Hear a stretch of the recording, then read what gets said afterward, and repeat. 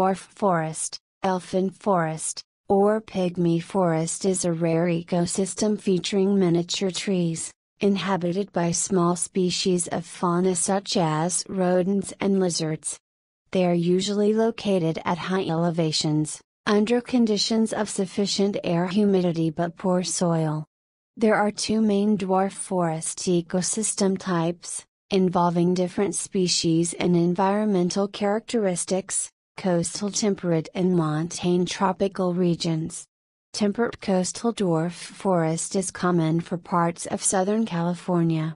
Montane tropical forests are found across tropical highlands of Central America, Northern South America and Southeast Asia. There are also other isolated examples of dwarf forests scattered across the world. Elfin forests of California are the primary example of coastal temperate dwarf forests. They are expansive, and cover most of the mountains in the southern half of California, extending into Mexico, Nevada, and Arizona. Other expanses of elfin forest are found throughout the state, in the northern and central regions. In Northern California, Henry Cowell Redwoods State Park is home to an elfin forest with Mendocino cypress, Cupressus pygmea, and Sargent's cypress, Cupressus sargentii, which is partially within a section of the Zion Sandhill area.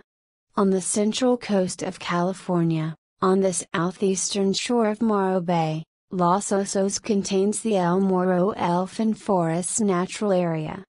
The area is approximately 90 acres.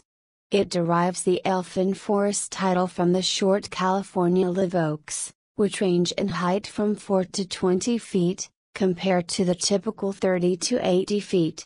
This region also contains the federally endangered Morro shoulder band snail, Helminth glyptowalkeriana.